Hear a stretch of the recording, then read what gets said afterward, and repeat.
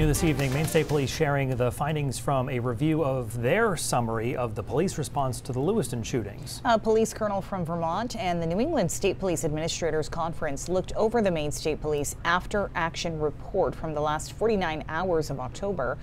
The point of the review is to come up with suggestions to be better prepared for the future. Maine State Police shared those suggestions and offered some comments on the findings. For instance, the review highlighted that while police had trauma kits on them, there were no details on the types of injuries police encountered.